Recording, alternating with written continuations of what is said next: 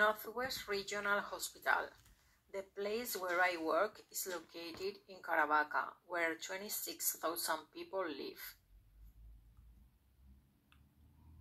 The hospital is not very big, but it covers the needs of the area.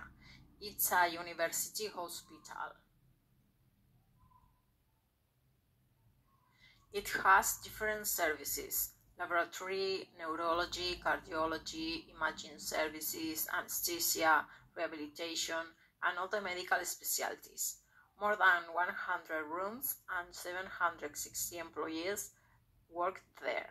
Doctors, nurses, physiotherapists, administration staff. There is also a canteen where we can eat every day. I am a physiotherapist, so I work in the rehabilitation service. There we treat patients with various pathologies: fractures, contractures, neurological diseases, surgeries.